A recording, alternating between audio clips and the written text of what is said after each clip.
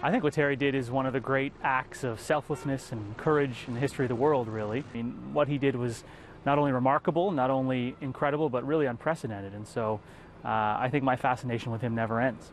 When I watch that footage now, I remark on how painful it was, how difficult it was, how there is blood at the top of Terry's stump, about how we have immortalized him and we see him as this heroic figure, almost angelic, but he was struggling. And he says he would look to telephone poles and think, I'm just going to get to that next telephone pole. And I think that's a great message, that idea of any challenge can be overcome with small incremental progress.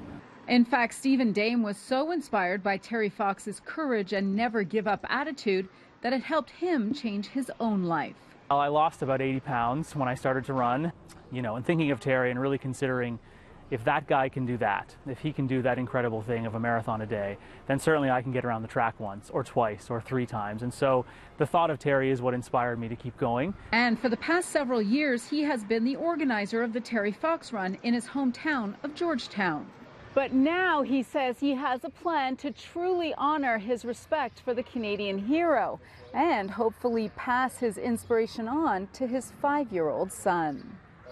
The plan is that my son and I will follow Terry Fox's footsteps from Georgetown, Ontario, to the point where the Marathon of Hope ended in Thunder Bay.